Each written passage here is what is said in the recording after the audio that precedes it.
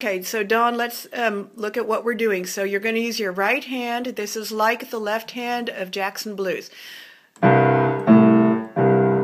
Right, and now we're going to modify that by going up one more half step. Yes. Good. Bum, bum, bum, bum. Yes, excellent. And then you just, good. And then for the 4 chord, you're just going to move up so your thumb is on F and do the same pattern.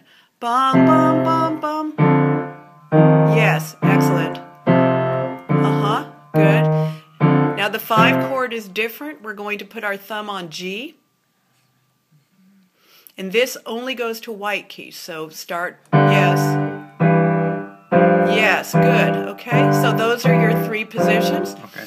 Those are your 3 positions, and then you will just follow this pattern. It's not like 12-bar blues, so you're going to do this pattern here.